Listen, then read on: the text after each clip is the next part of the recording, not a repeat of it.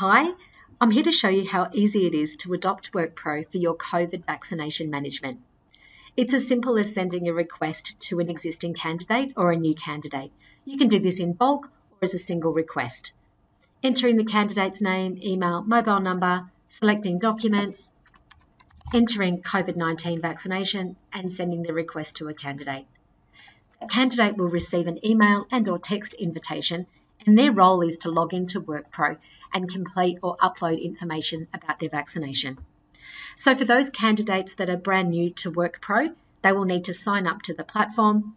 They will enter their unique token, select documents, select their COVID-19 vaccination, and then enter their vaccination status.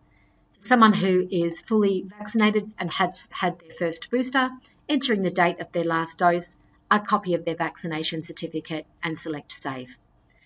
Those candidates that are existing to WorkPro and now have had their booster, they'll receive an automated invitation from the platform inviting them to upload and update their information as it relates to their booster.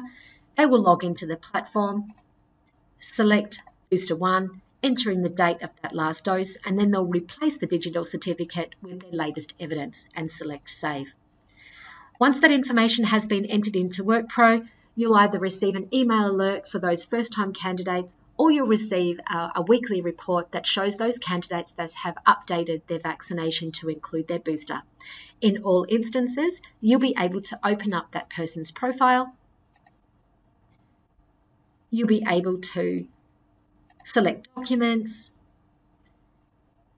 open up the person's profile. You can see the vaccination, and you'll be able to verify and produce a time and date stamped certificate. Once you've done that, you can make the decision to withdraw viewing rights or retain viewing rights of that document, depending on the candidate's role.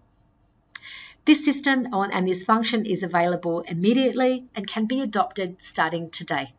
Thanks so much for joining me.